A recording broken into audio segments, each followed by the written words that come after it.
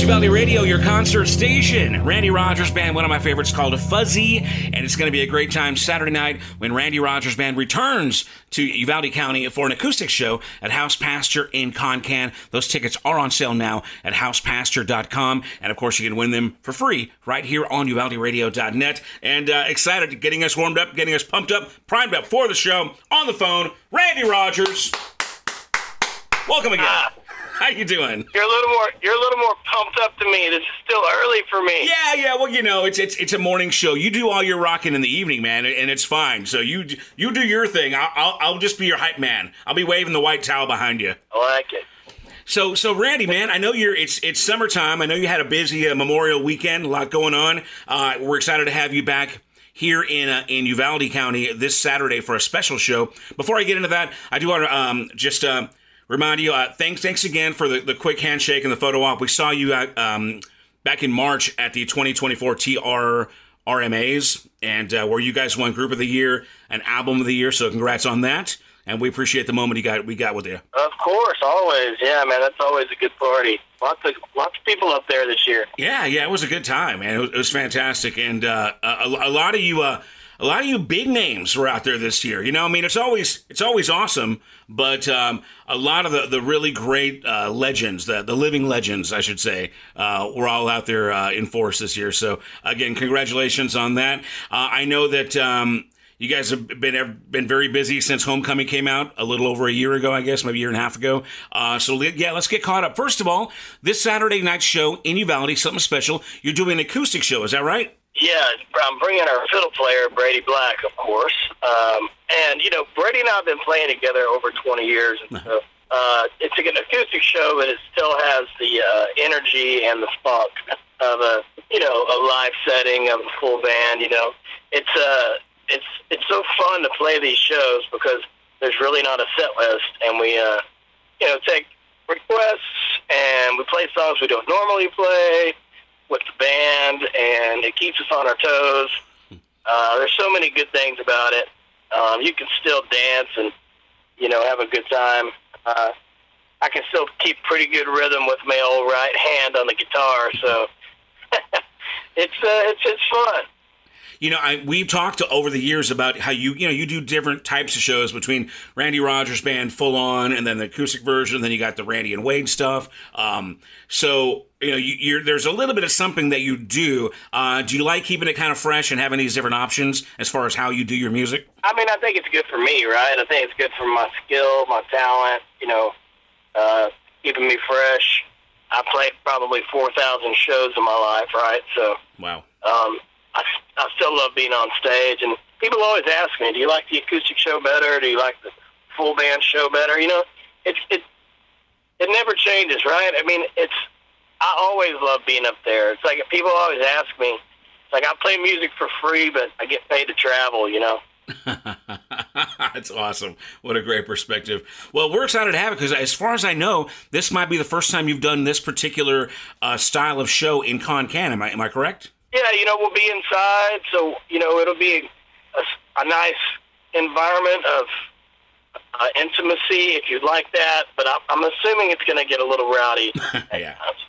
How can it not be? It's going to be a great time. Everybody partying on the Frio River by day, and then Randy Rogers Band by night. It's going to be a great time. Again, those tickets are on sale now at housepasture.com, and the show is this Saturday. So we're looking forward to that special acoustic set. Again, like I said, I know you guys have been very, very busy. I know you had a couple of big shows, probably Memorial Weekend. I was on your Facebook, and I saw there was a photo of a proposal that happened at one of your Memorial Weekend shows. Was that a friend of yours? Was that just a random fan? You got any details that you can recall on that? Yeah, we stayed down there in Palmilla, down there on the coast, Port Aransas, and one of the kids that works at the golf course came up to me and, like, literally 15 minutes before the show, okay? He didn't talk to me about this at all, and he's like, hey, I'm going to ask her to marry me. And I said, excuse me? Like, have you thought this out? What are you talking about? He's like, no, I've got my grandmother's ring. We've been together 5 years. I love her, and I couldn't say no. I usually say no because I've had him run off stage and decline before, and so No. I was nervous for him. I was nervous for him, but it turned out okay, and they're definitely in love, and so I'm glad they shared that moment with us on stage. It's so cute, isn't it? Those youngsters. Yeah. I mean, how crazy is that you almost have to step in as a marriage counselor, right, before you can agree to do this? I'm not going to lie. I try to talk him out of it. Oh, man. That's fantastic. Well, I think it's so cool that people can make, crazy, great memories at your shows. Are there any other crazy requests that you've had as far as on stage, whether it's a proposal or some kind of, or anything that stands out in your memory of all the shows? Yeah, I played a few parties where they made me slap the bag. If you don't know what that is, you hold up a bag of wine and chug it. I mean, I think Jeffrey, one time at a frat party, did a keg stand off the front of the stage. Wow. It's been a wild ride, yeah. That's fantastic. That's awesome. Again, we got Randy Rogers on the phone.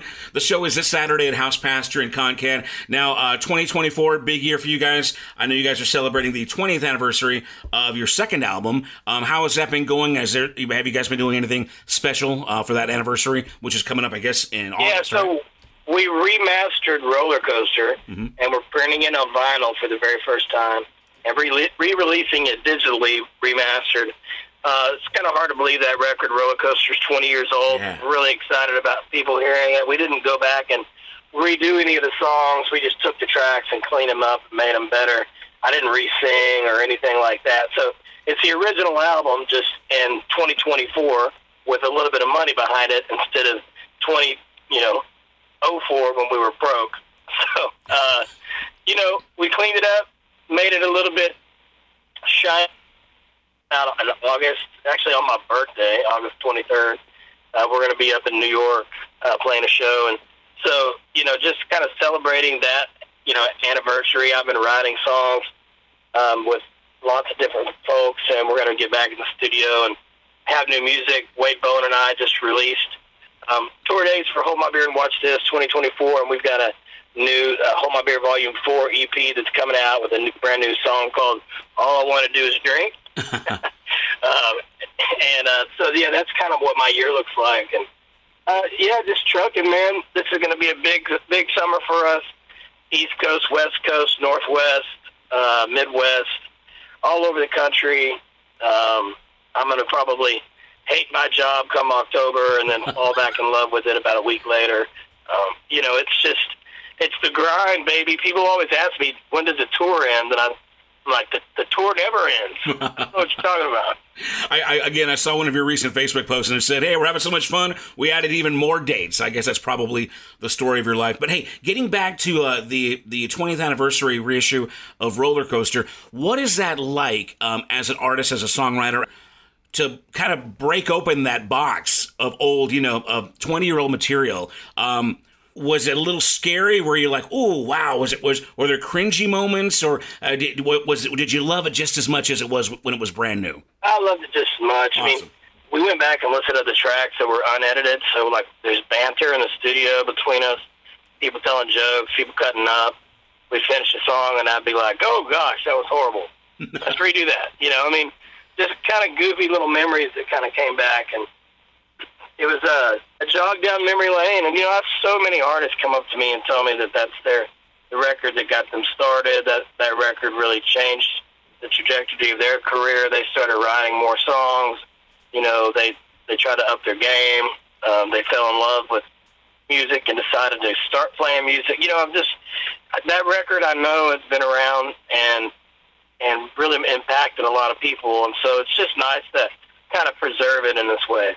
That's fantastic. Can't wait to get that. Definitely going to get that one on vinyl. Any other plans for future re-releases as these albums all kind of come into their anniversary years? Is that something you guys feel like you're going to continue to do? I think we celebrate them. I think this is the only one that kind of needed it. I mean, we recorded this thing in like 4 days and put it out. Like, we literally were riding around in a van and broke and didn't have any money and didn't know what we were doing. So, I just feel like this album needed that little bit of love. Yeah. Well, fantastic. We look forward to getting that. And you mentioned busy year for 2024. If I'm not mistaken, August, some dates with Dirk Bentley. And then I guess October, you got on the road with Parker McCollum for a bit. If I'm not mistaken, some of these you'll be doing in an opening act capacity. And I know you guys are used to headlining, especially the Texas region. What's it like getting out there and being support for these artists? Are you looking forward to that? Does it give you a little bit of a breather, a little time to kind of soak more stuff in? Well, I think it's a business move, right? I mean, I want to get in front of a younger audience that maybe hadn't heard of us, in Syracuse, New York, right, or Guilford, New Hampshire. I'm sure you've seen some of the towns we're going to. It's just nice to kind of refresh, right? Hit refresh, and I've through my career, I've opened for almost everybody, and so it's a role that I feel comfortable with. I also feel like it's a role to remain relevant, right? I mean, I'm 45 years old. I'm not over the hill yet or anything like that, but I've still got a ways to go. I've still got music to create. I've still got things to say, and so just kind of reminding people that I'm still here, and as well as gaining those new fans, those new young Parker fans, is key. Yeah, fantastic. Well, I just kind of wonder if you especially enjoy them because maybe you get a shorter set, you get a little bit of backstage time.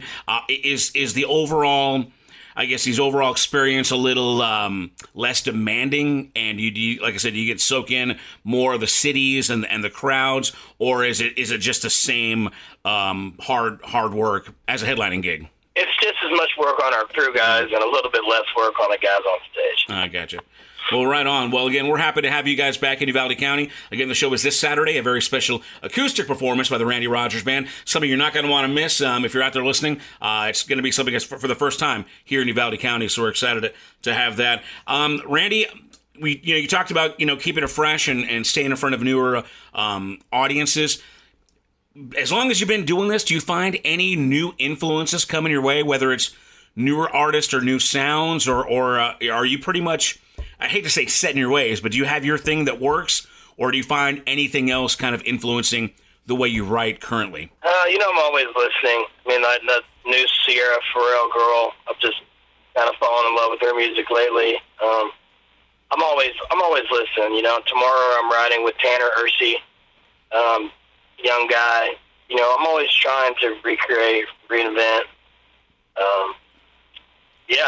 I still listen. Well, all right. Well, then, man, I think you got us pretty caught up. Again, you got some new Randy and Wade stuff coming up. We're always excited to hear that. And will you be doing those? Did you say this summer? Some dates with Wade? Yeah, all of July. We just released all those dates on our Instagram. Awesome. So you can go check it out where we're going to be. Fantastic. All right, man. Well, again, the show is this Saturday. Everybody be sure and get those tickets at housepasture.com. And we're excited to have you back in town. Any other late-breaking news that we just got to get out there that, or any exclusive information you want to give me? I just woke up. Okay. Hey, I'm grateful to get this out of you, man. I really appreciate you checking in and getting us pumped up and ready for the show this Saturday. We look forward to seeing the live set. First of all, real quick before we go, how's the rest of the band? Any updates on any of their side projects that you're aware of? Yeah, everybody's good. That's why we're doing acoustic. Everybody's taking a little bit of time for their families, going on vacation and stuff. So, everybody's perfect. Enjoying life. Like I said, with summer's about to get crazy busy for us. So one of my guys is in Hawaii. One of my guys is down on the coast. I just kind of gave everybody a break before the storm. And, I never stop working. So that's why you'll see me Saturday night on stage. Well, hopefully you get a break and you get to, dip your toes in the Frio River at the very least, right? You will find me on the river, trust me. That's all we want to hear, man. Awesome. Well, let's go and get it back into some music again. Randy Rogers from the Randy Rogers Band. Don't miss him Saturday. Here's a song that recently went #1 in Texas. I Won't Give Up. Hey, Randy, what's this? How many #1s is this for you guys? Uh-oh, you'd have to do some research. Right. I write the song. Right on again. It's I Won't. Very, very thankful you play them. Hey, appreciate you, sir. Thank you very much. I Won't Give Up. Randy Rogers Band. This is your concert station, Uvalde Radio. Thank you so much, man. We appreciate you. God bless you. Adios, amigo.